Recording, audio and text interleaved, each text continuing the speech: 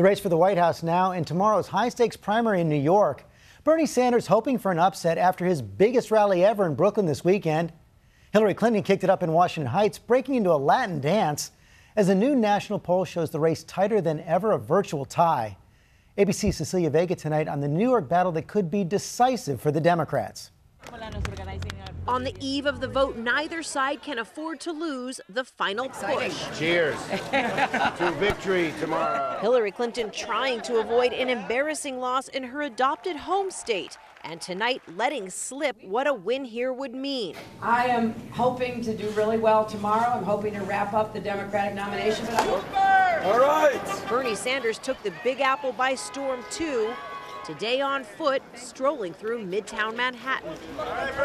But the crowds on the streets, nothing compared to that mammoth rally in his native Brooklyn. New York State helped lead this country into the political revolution. Sanders may have the momentum, but what he needs now is votes. If he loses New York by 10 points, Sanders will need to win 80% of the remaining delegates to clinch the nomination.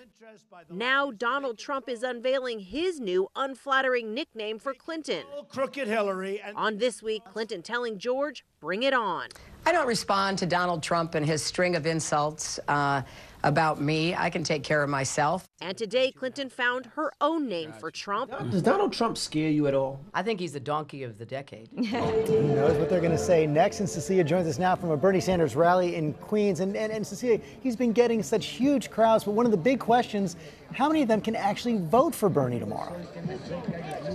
Well, George, independents are barred from voting here in the Democratic primary in New York, and that is a voting bloc Bernie Sanders has done especially well with. In fact, he has lost all three contests where independents were barred from voting. But take a look at this crowd here behind me tonight, George. There is no question he's got the momentum right now.